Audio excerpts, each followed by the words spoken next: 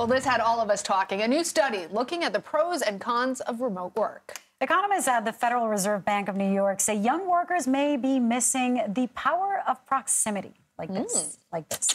A recent New York Times article looked at the research saying that remote work enhanced the productivity of engineers when they were studying, but reduced the amount of feedback that some junior engineers were receiving. So joining us now is Ben Casselman. He co-wrote the article and is an economics reporter for the New York Times. Ben, good to have you with us. Lilia and I, obviously you can tell, love being together. And one of the interesting things about your study, or about the study rather, is the power of proximity. Talk to us about what researchers say is that power.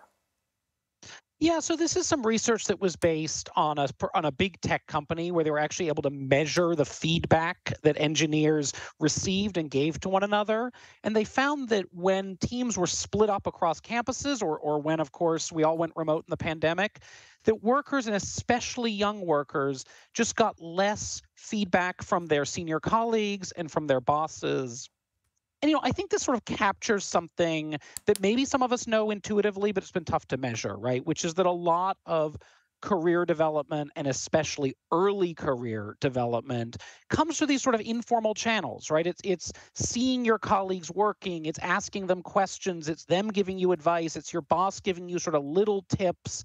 And that can be really hard to replicate in a remote environment. Yeah, I can imagine that, because one thing is, getting an official email, that's like a serious thing of something you did wrong. But if you run into someone and they can tell you, hey, I would have done it this way, it seems like a big gap. So does it start to feel now like companies are thinking that remote work was a mistake? I mean, look, on some level, I think the genie is out of the bottle there, right? We know we're not all going back to the way things were before. And so I think what studies like this are important for is they start to figure out, what has actually been lost, so that we can then start to figure out ways of actually adjusting that capture that. Some of these things that just happened organically, maybe now companies need to figure out ways to do more intentionally. We've learned how to give formal reviews or do hiring, some of these sort of formal processes online.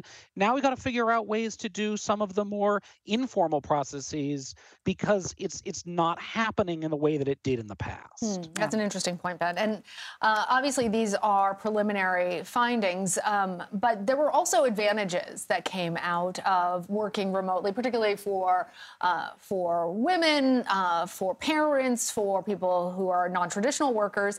When do you think we'll actually suss out the true impact of remote work, and what will last for us? Yeah, and I think this is part of what makes this issue so tricky, right? Is it's not remote work good or remote work bad, right? We hear from workers that they like it, that they value it.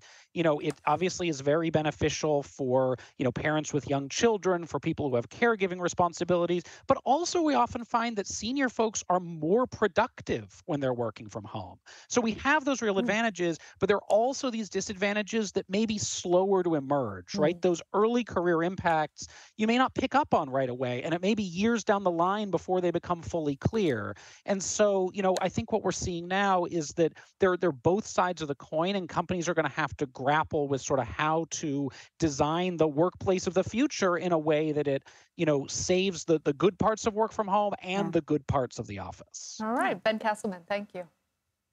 Thanks so much.